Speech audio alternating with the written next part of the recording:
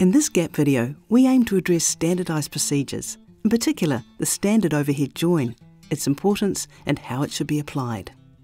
To demonstrate this, the CAA team went to Pukaki in the central South Island and across 2 visits experienced the extremes of South Island weather.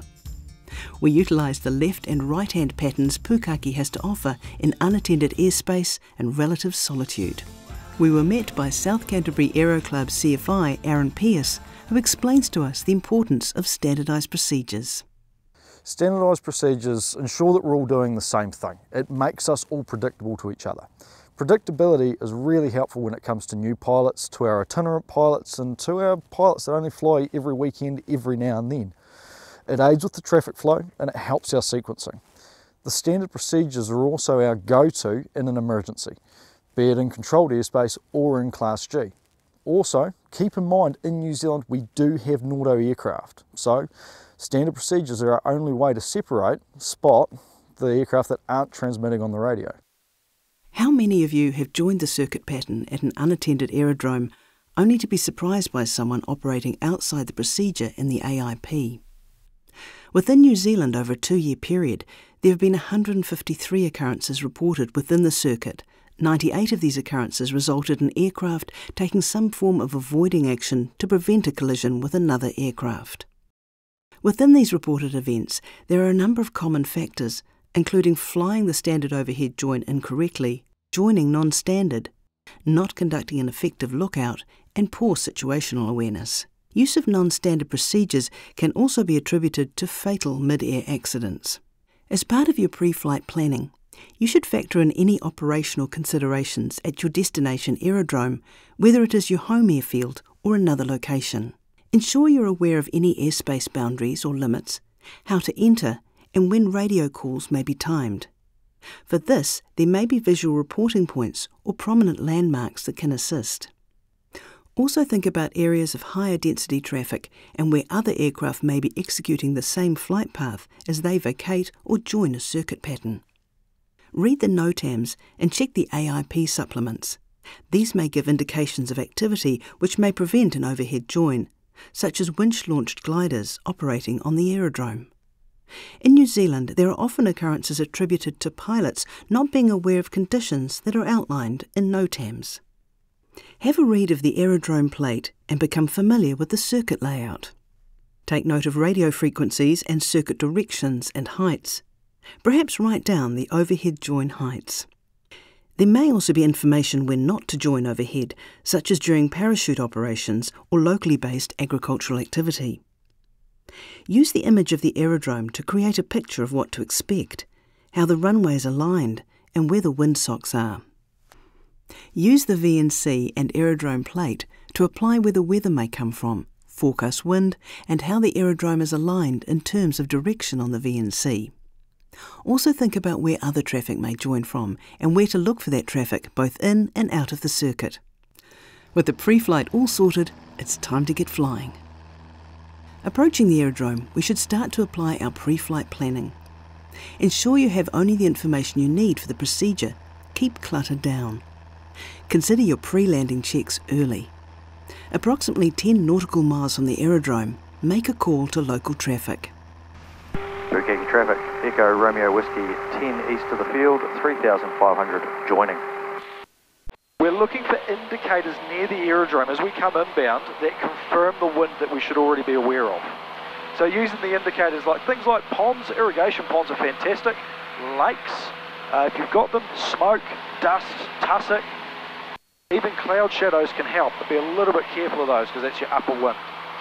Once we've got our wind direction relatively sorted out, we want to sort ourselves out in terms of our chart. So our chart's telling us that our elevation for our aerodrome is 1,500 feet. So that means our overhead height is going to be 1,500 feet above the published elevation height. So we're going to be looking at 3,100 feet for our overhead join. Then we want to sort ourselves out a radio call. Let any traffic in the circuit area know that we're inbound to join. So where we are at the moment is we're around about here on this side of the Pukaki River, and we can use our thumb to measure a rough distance. That's about 5 miles. So we're 5 miles east of the field. Pukaki traffic, Echo Romeo Whiskey is 5 to the east of the field, 3,400 feet, descending to join. I'm going to orientate my chart with the indicator to the north. That way I'm looking out the front window as I'm looking at my chart. We can see on our chart that runway 15 is a left circuit. That's standard, but if we ever look at 33, it's got an arrow. That indicates a right circuit. That means that both our circuits are on the eastern side of the aerodrome, making the western side our non-traffic side. We're going to approach with the aerodrome out my left so I can see the windsocks. The windsocks are indicated by the black arrows on the chart. As we're coming into the circuit area, we're keeping our eyes up and outside.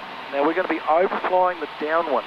So if there's any circuit traffic, it's going to pass underneath us. That's why it's so important to maintain our 500 foot above the downwind altitude. Looking at the early downwind for any traffic, the mid downwind, and the late downwind. Looking for any joining traffic on the horizon as well. Pukaki traffic, Echo Romeo Whiskey is overhead, descending to join 15. We want to maximise our wings level time. That way, the wing's not in our way and we can see any traffic. As we approach the aerodrome, I can feel a fair bit of drift from the south. Now looking at the windsocks, they're confirming for me that it is a southerly as well. So we're going to set up for runway 15. We're going to descend on the non-traffic side, come around, cross the upwind threshold before turning downwind. At that point, it becomes a normal circuit. Now before we turn into wind, we're going to give ourselves the same amount of spacing on this side as we would for our downwind spacing. Now ideally, we want to be crossing the upwind threshold of the runway and at circuit height in level flight. So managing our height loss on the non-traffic side. We're going to fly out until we've got the correct downwind spacing, turn onto the downwind, make our downwind call, and it becomes a normal circuit like everyone's practiced.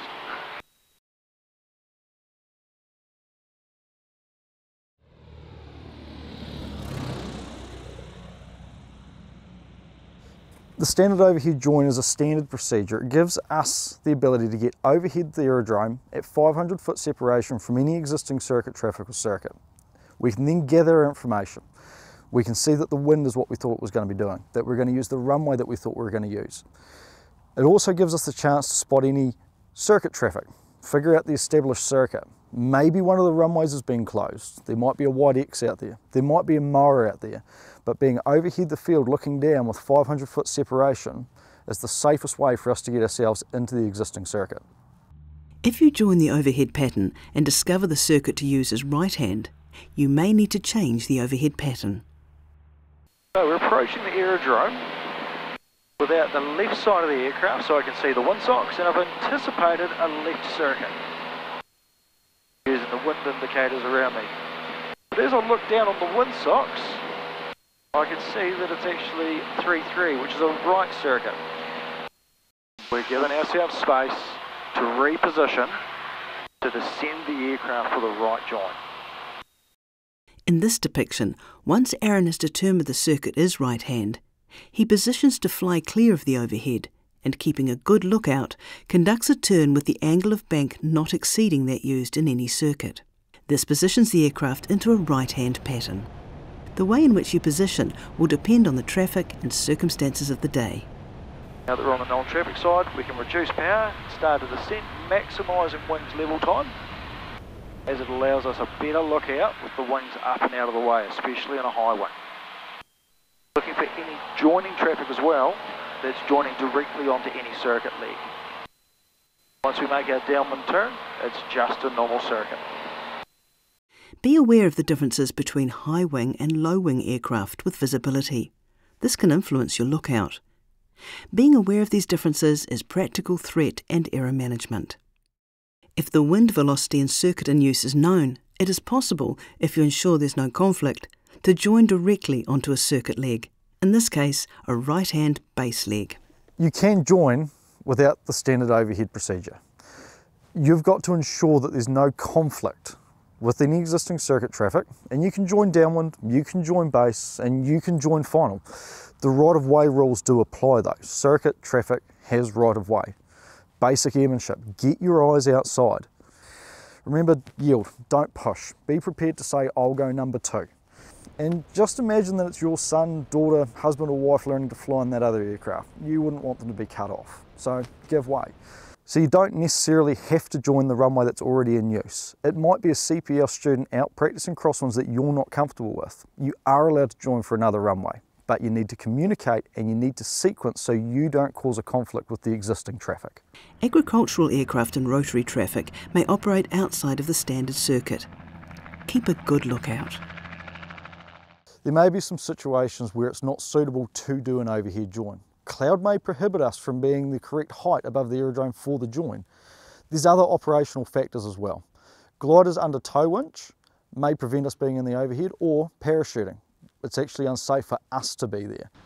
If you ever become unclear or uncertain about what's going on, vacate the aerodrome area. Keep your wings level, have a think, come back. It may be safer for you to then join directly onto a circuit leg. The standard overhead join isn't just a training manoeuvre, and it's not just for student pilots. It's a procedure for everyone to aid in everyone's safety. We use it to evaluate the threats. It creates a situational awareness for us as pilots of the aerodrome, of the traffic, of the circuit direction. It gives us a chance to assess the wind. We do this to build a bigger, better picture in our heads of what's going on. That's good airmanship. That's what's going to allow us to make good decisions.